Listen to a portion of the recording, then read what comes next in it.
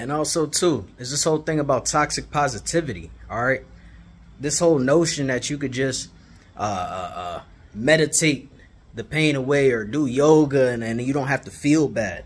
Sometimes you have to go through some shit in order to learn some shit. You understand? Sometimes you have to go through your trials. You can't run from them. All right. And this notion that you have to love everybody. You can't love everybody. Not everybody deserves your love. Not everybody deserves your energy. You have to understand how to protect your energy and protect your love. Stop out here going out here with this unrequited love. All right.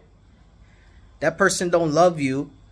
And you keep feeding into an empty cup, feeding into an empty cup, feeding into an empty cup. You got holes in the bottom. Now you wondering why your shit ain't full. All right. Stop with this toxic positivity, man. Sometimes you have to be real about the situation. Radical acceptance doesn't mean you agree with it, but it means you accept it.